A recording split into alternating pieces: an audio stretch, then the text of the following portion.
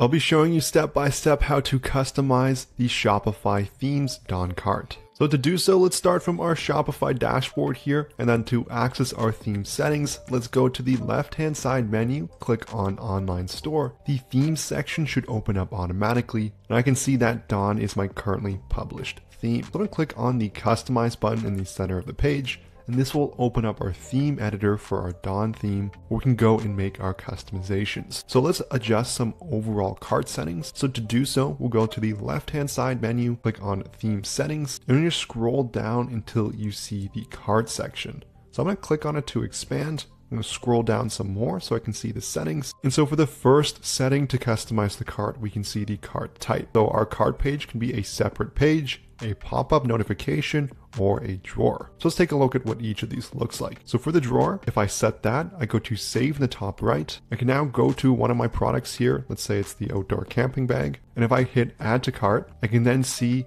that because it's a drawer, it's going to pop out from the right hand side and it's going to say your cart, where it shows the item I just added. So if I go back to the left hand side, theme settings, and I scroll down to cart again, if I change this to page, I go to save in the top right, and I close this and I go to add cart again, I can then see it brings me to a separate page. The last one is going to be pop-up. So I would go change things to pop-up, hit save in the top right again, I go back to my product and I hit add to cart one more time here. I can then see it now shows up as a pop-up. This video, I'll leave it as a page here, as this is going to give me more customization on what I add to that page. Now there are a few more settings for showing the vendor. You can also enable cart notes, so a customer can add additional information when they complete their order. I'm going to deselect these for now, and I'm going to go to save in the top right. Now to access the cart page, I'm going to go to the top where it says default product. I'm going to go down to cart. I can also simply just click the cart bag here in the top right, and this will bring me to my cart page. Now I'm going to get additional settings on how I want this to look. On the left hand side, I can see I'm now on the cart template. This is also confirmed at the top here, but under the template section,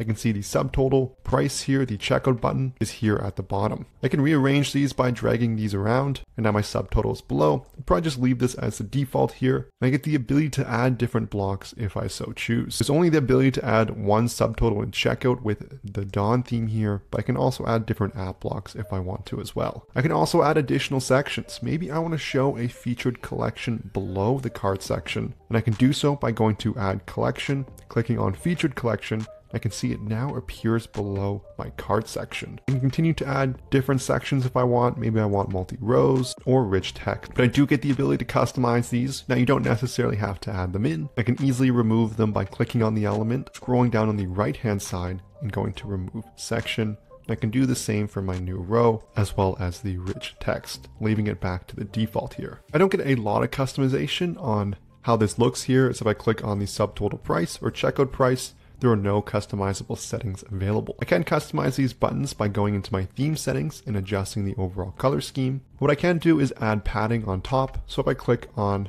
the overall items here, on the right hand side, I can now see top padding and bottom padding. So it's basically the space between this element and the top element and this element overall and the footer element. So if I expand these here to the max 100 pixels, I can see quite a bit of space was added. Now to confirm any of these changes, I can also click save on the top right hand side. Now I did mention that we can change the checkout button color, so let's go and do that. So on the left hand side here, we're going to click on theme settings. We're going to go to the colors section. So once we're in our colors section, we'll see different scheme 1, scheme 2, 3, 4, and 5. Now the checkout button here does follow the first scheme for buttons. So we know if we change this, we can change the checkout button color. So I'm going to click on scheme 1 here, and it should be under the solid button background. So if I go and click on the circle here, I can then see a color wheel in which we can customize. Let's say I want it to be red instead of black. I can click on it. I can now see the button color has been updated. I can basically select any color I want here. Maybe I want it to be a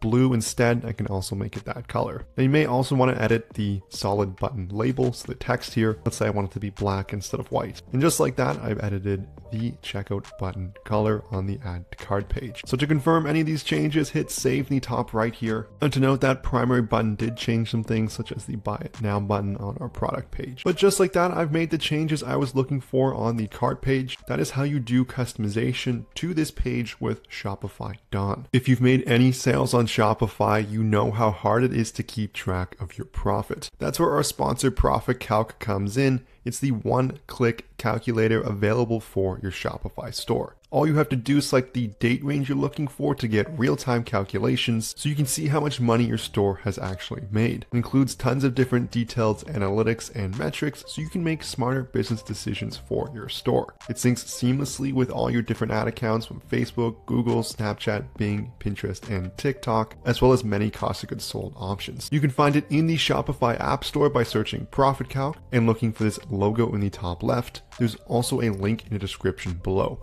From there, you can get access to a 15-day free trial so you can test drive everything for yourself. I hope you enjoyed this video. If you did, I would love it so much if you smash that like and subscribe button below. If you have any questions, leave a comment, but thank you so much for watching and I'll see you in the next one.